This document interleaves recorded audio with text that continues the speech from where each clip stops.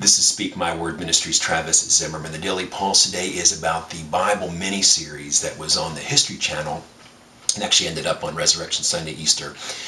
And our families recorded. We haven't made it the whole way through yet, but as I was reading in Business Week, Bloomberg Business Week as they've renamed themselves, one of the few magazines that I still read, there was an article here specifically on Let's Get Biblical on it. It was basically a review of the Bible, the mini-series.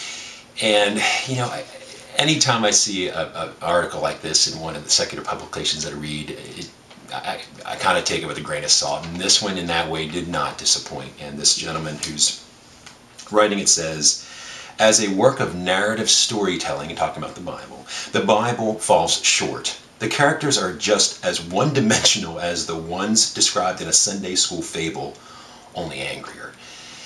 And I'm just going to stop at that. There were multiple issues I had with this article. I thought I'm just not going to overplay it, just talk about one of them.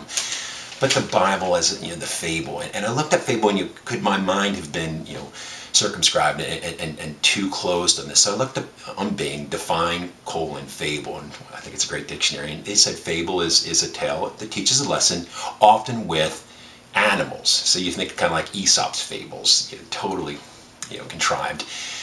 But more often it was like another definition. It was about legendary. But regardless of the definition that I read, it was basically made up. And that's so far from the truth. Jesus says in John 17:17, sanctify them by your word. He says here in John 17 in the Upper Room Discourse, sanctify them by your truth. Your word is truth. Your word is truth. God's word is full of truth. It's all truth. He wrote it through at least 40 inspired writers.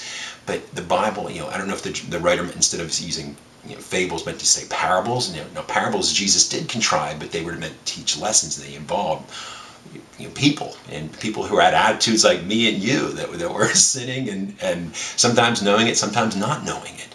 So again, instead of again, here we go, the righteous anger, to pray that God's word would be, that we would have hearts to hear, and that we wouldn't be like that when people talk to us and try to correct our behavior and talk to us about things that we're not doing perfectly, because none of us is Jesus, amen.